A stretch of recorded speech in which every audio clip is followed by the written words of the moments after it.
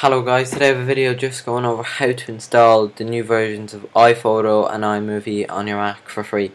So what you do is you go into your App Store, if you have it, which is from the 2007 Max and up, and go over to the updates. So you'll be probably in featured, so then you head on over to the updates, and there should be around 4 or 5 updates here. I've Xcode installed and some software updates, but then the bottom here there should be 2 updates, iMovie and iPhoto. As you can see, they're the new ones, and even if you didn't buy a Mac, you can still get them for free for the next few days.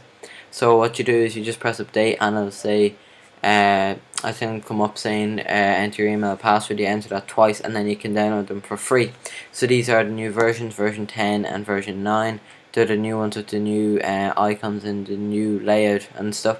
So it's just a free way of getting it. So thanks for watching. Please like, comment and subscribe and share to tell more people about getting it for free. Thanks for watching.